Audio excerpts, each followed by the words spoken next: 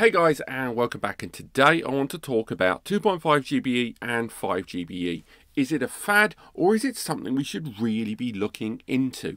Now, you must have noticed throughout 2019, last year, we went from a situation where we've had to choose between 1 gigabit Ethernet or spend a bit more and get 10 GBE, to all of a sudden everything in the middle was up for grabs. It started with the Acer Store Nimbus Store series introducing 2.5 GBE to the market, and then companies like Buffalo and QNAP got on board, and then they went one step further, releasing things like 5 GBE to USB adapters and QNAP NASs such as the 72N series and 63N series that introduce 5 gigabit Ethernet NASs commercially and available. Now, moving into 2020, we're starting to see brands like QNAP get on board with 2.5 GBE, and with all the other NAS brands starting to introduce 2.5 GBE and 5 GBE to replace standard 1 gigabit Ethernet, it does leave a number of us wondering, is this a thing? Is this going to be important? Is this something that we should be viably investing into?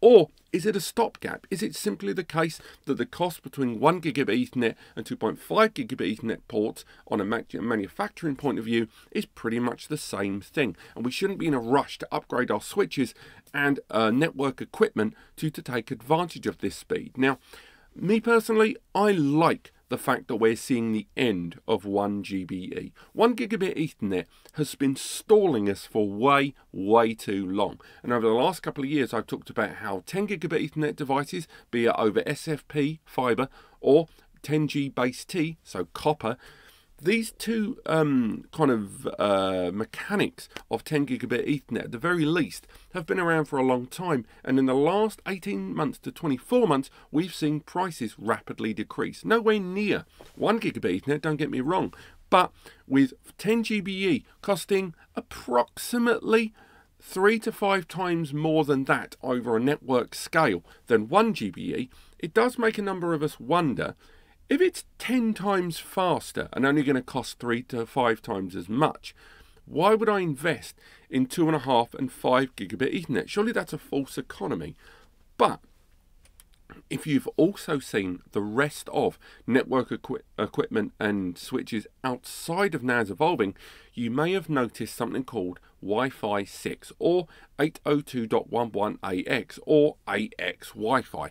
And what that means in short is some of the more modern mobile phones and modern routers, be they mesh or standard, that are being released, are now arriving with support of much faster wireless internet.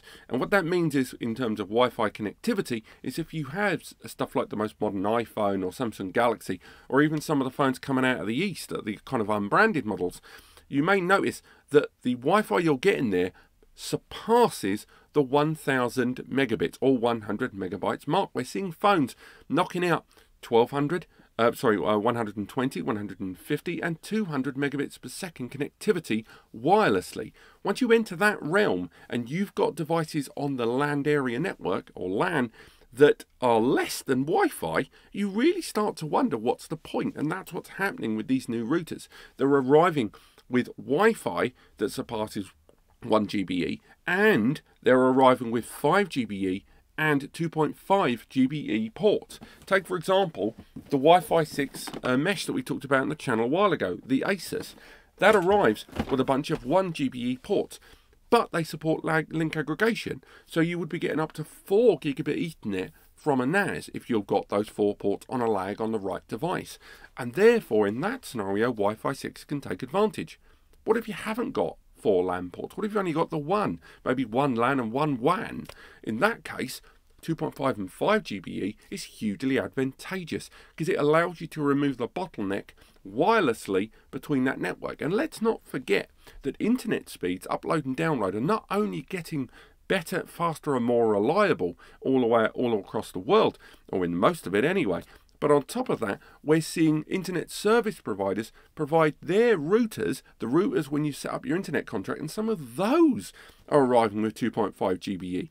So in this way, I do think it's a good thing that NAS brands are adopting 2.5 and 5 GBE connections, because the minute all the other devices that interact with the data on your NAS start jumping on board with more reliable and faster internet connections with a wider bandwidth to play with, say network connections to play with, then it's only for the best that NAS brands follow suit. And as long as these 1 GBE ports that we're getting rid of gradually, which I think outside of the most cost-effective NAS, will be long gone by the end of 2021.